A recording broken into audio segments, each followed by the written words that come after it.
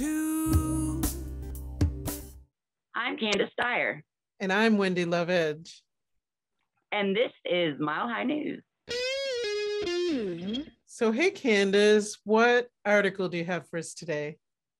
Well, Wendy, today I would like to switch gears a little bit, and I came across an article out of Cannabis Net talking about hemp rebar.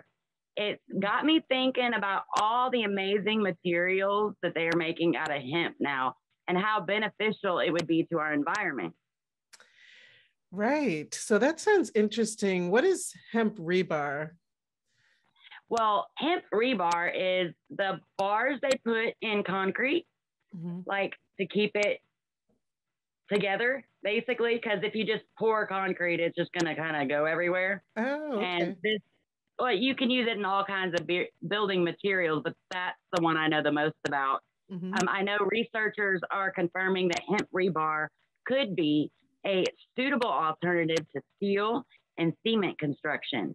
About 150 years ago, before this drug war started, we produced over 75% of the goods consumed by America.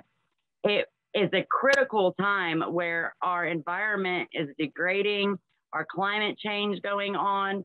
A friendly crop like hemp could really change the world. I know at a time right now, we're thinking about gas and how it's been $5 a gallon almost lately. Hemp fuel could provide the world with almost unlimited source of energy, environmental friendly and cost efficient.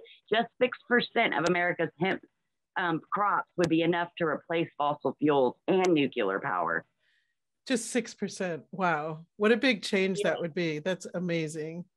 For sure. And then we got paper and cardboard. It takes decades to grow these trees for our paper. And in a matter of months, we could provide high quality paper, and it also would be acid free and recycled 7 times instead of just 3 like normal paper. Wow, 7 times. So how much would that save us? Like, you know, just on the trees alone, but then also for the environment. That's absolutely wonderful. I would love to see that. As a replacement for plastic, I mean, hemp would be so helpful to our environment. They say by 2050 that there'll be more plastic in the ocean than fish.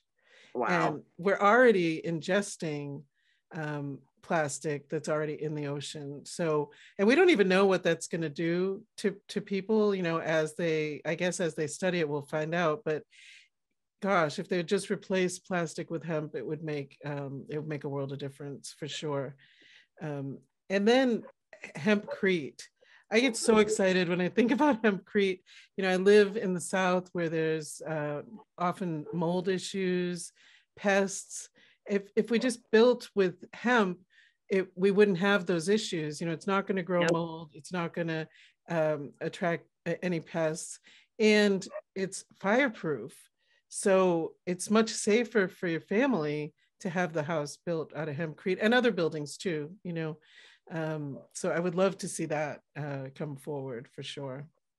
Yes, and think about the second that they would have a little bit more time to get out of when your house is on fire, because wood just goes up. But hempcrete being flammable would give you those extra seconds before it spreads to another room for your family to get out.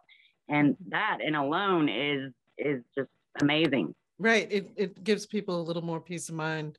One less thing to worry about. And that's always good. And then, of course, we know all about fabrics and clothing that hemp can be make many, many shirts, shoes, all kinds of good stuff. But did you know about ink? I did not know about ink. I saw that on your list and I was like, what? We can make ink out of hemp? I didn't know about it either. I was like, wow, okay. So it's a non-toxic ink too that dries faster and needs less processing. Nice.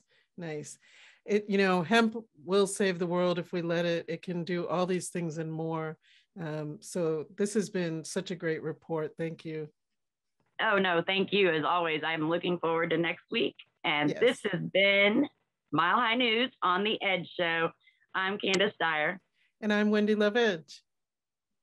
Stay lit, everyone.